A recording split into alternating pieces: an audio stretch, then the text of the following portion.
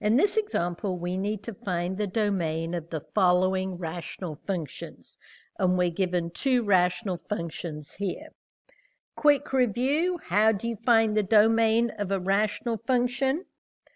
The domain of a rational function will be all real numbers except values of x which make the denominator equal to 0.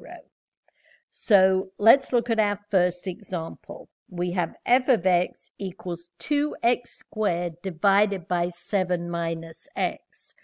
So what we're going to have to do is find the values of x that make the denominator 0. So we're going to set 7 minus x equal to 0. And if we add x to both sides, we get 7 equals x. So that is the value of x that makes this denominator equal to 0. So for part A, the domain, excuse my bad handwriting, is going to be all real numbers except x equals 7. And if you want to write it in set builder notation, you'd write x such that x does not equal 7. And if you want to write it in interval notation, if you think about the graph on the number line, the only number I don't want is 7. So I want everything in the interval to the left and to the right of 7. So my answer in interval notation, the first interval starts at negative infinity with a parentheses on it, comma 7. Must put parentheses on it because we're excluding 7 from our answer, unioned with the second interval, which is 7 to positive infinity. So those are three different ways of writing the answer. Now let's look at our second example. We need to find the values of x that make the denominator 0. So we're going to take our denominator, x squared plus 3x minus 18, and set it equal to 0, and solve this quadratic equation. As the leading coefficient of the x squared is a 1, this should be fairly easy to factor if it does factor.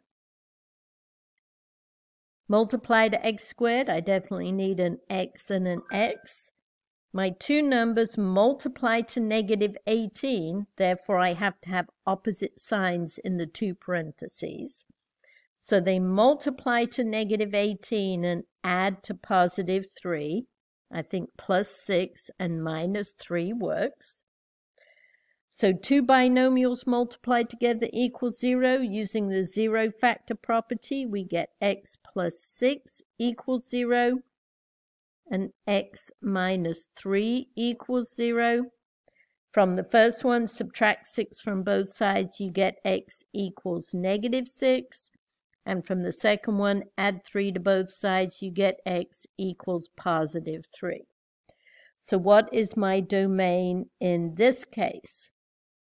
It's going to be all real numbers except, oops, I'm running out of room, x equals negative 6 and 3. Set builder notation, we could write it as x such that x does not equal negative 6 or positive 3. And if I want to do it in interval notation, if you sketch it on the number line, make sure negative 6 is on the left of positive 3.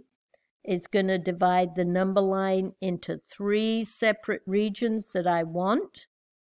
My first interval would be negative infinity to negative 6 with parentheses on everything, unioned with the middle interval, negative 6 to 3, union with the interval on the right, which is 3 to positive infinity.